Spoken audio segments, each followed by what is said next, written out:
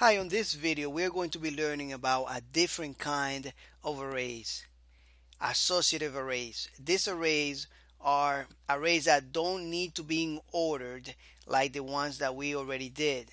These arrays can be called by name. We can refer to it by names, by labels. And if you don't know what I'm talking about, don't worry, I'm going to show you right now immediately how we do this. So let's go ahead and open our co-editors. And for those of you that don't know where we are, remember that we are in localhost, demo, and here on this root directory, okay? This is what we're doing right here. And this is right here in my co-editor. Alright, so I'm just gonna minimize this and let's do a save as like we always do in a blank.html. Not blank.html, blank.php. I don't know why I don't get used to it. I don't even use HTML. But anyways, so we're gonna call this arrays ASSOC for associative. I don't want to write the whole thing. Alright.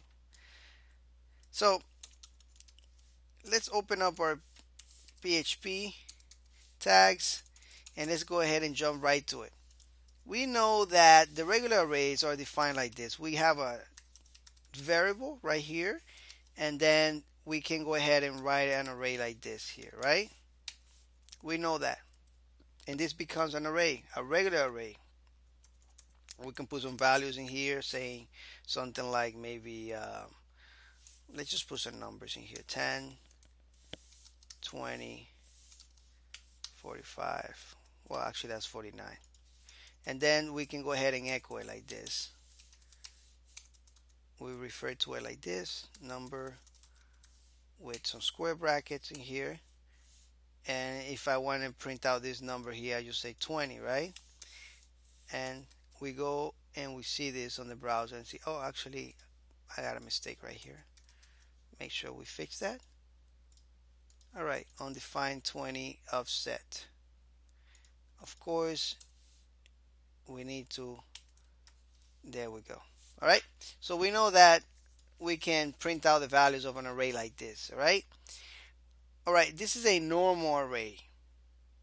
Let's make an associative array and you're gonna see the difference immediately. Let me just put a break tag right here, so that way when we echo the next array, it will be on the next line. So let me show you what an associative array is. Let's call this names. Alright, and very simple. We're going to create the same keyword here, and we're using the old version of writing this. Alright, we can use the shorthand version like this. Remember that, like this. But just for illustration purposes only, I want to write it like this. That way you know this is an array. Alright, so an associative array has labels. We know that the first value here is in something called an index.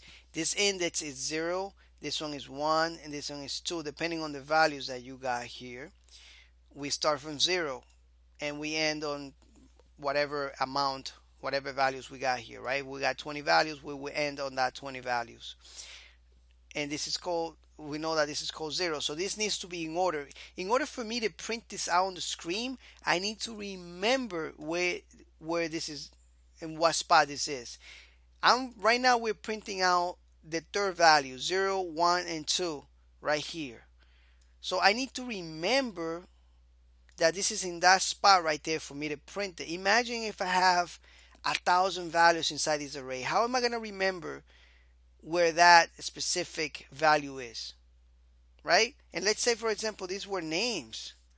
So if, let's say this was Jose here, and this was, I don't know, Maria, and this was Juanita. I don't know where I got all these names. I think Mexico or something. Alright, so if I have all these names here, imagine if I got 1,000 names and I want to go ahead and print out one of them. And I say, okay, Jose, I think is in spot number 1,000, on index 1,000. That would be crazy, right? Well, associative arrays are going to help us out. You see, we need these arrays in certain occasions, but for when labeling your data inside an array is important, you need associative arrays. When you don't care about the order of your data inside the array, then you can use the normal arrays, right? But right now we care about the data. I want to be able to find data inside my arrays by label. For example, if I have a list of names, I want to be able to find it in here. So I'm going to call this first name. Look at that. So this is going to be the index 0 compared to index 0 right here. But the only thing is that index 0, we're not showing it right here. I'm going to show it to you right now in the browser and in the print R structure, so that way you can get the better idea. But right here, we are replacing index 0 by this label. This is called the key, first name. And then we assign it a value like this. We use this equal and the greater than symbol, and we assign it whatever value we want. For example, I want this value to be named Edwin. All right. So if I show you this on the screen right now, I'm not gonna do an echo. What I'm going to do is I'm going to do print R just to show you. All right. And let me see right here. All right. Let me show you the top one too. Let me just comment this out, and let's do the print R also on here. Print R. This is a really good thing because now we can refer to our data inside by name instead of by numbers. All right, so I have this array here on top. This is the regular array, by the way. All right. Let me put that break so that way you can see the difference. All right, right here. All right, so now we have two arrays, on one on each line. All right, so this 0 that you see here is the key of the normal array. And right now what we did with associative array, this is the associative array, this is the second one. We changed this key of 0, we change it to first name.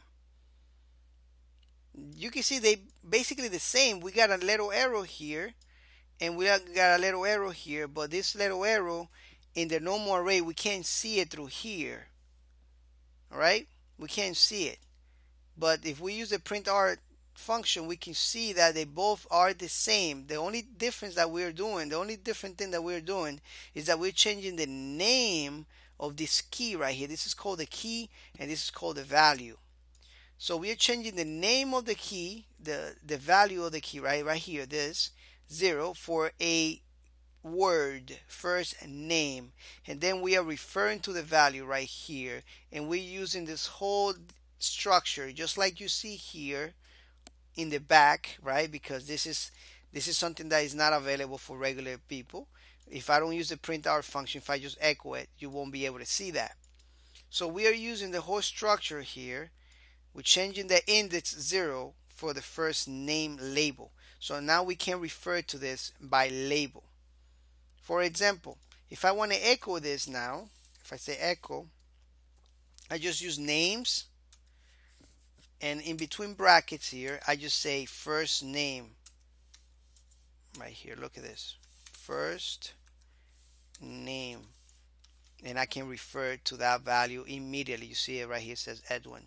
Let me just take out the print R function out, and you can see that we can refer to the value inside the associative array by label. So if I have 1,000 lines of data inside here, I can say, you know what, I need the first name, and you can get the first name of that specific person.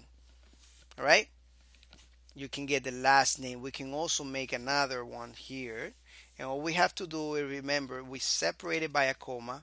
This is the same thing as a regular array. We separate by a comma, all right, and then we go ahead and write down again, for example, last name here. Let's just do underscore, and then we use the little equal and the greater than symbol, and we put the name, the value here, and say DS, right? And all I have to do here if I want to print that out is that I go ahead and write this down here, names, and then last name, right? Let's put a little space right here, and we are concatenating that. Remember that we put things together with this dot, and this is a string, this is a space that I'm putting right here. And as you can see here, we were able to use labels to get our data out of this array. A lot simpler than using indexes. They're using numbers, using little, as you can see here, using this numbers. If I want to refer to a regular data inside an array, I would have to use numbers like number 0. And as you can see here, for that, for Juanita, I get Juanita when I put 0. And again, if you imagine if I have 1,000 lines like this, I would have to write, oh yeah, I remember on line 700, I had a name, John was there, or Peter was in 701. That would be very confusing. Of course, this is gonna give me a error here because I don't have number index 701. But if I did, um, it would print it out. But you can see where we can use associative array. Now we can refer to a data by labels instead of by numbers. And so that way it's going to be a lot easier to remember. We got more uses for this. But anyways, I just wanted to give you a little introduction on associative arrays here. That way you don't miss out on them because they are very important. And you're going to be learning about them throughout your programming career. Thank you again for watching this lecture. And hopefully you were able to get some valuable information. And I'll see you in the next one. Take care.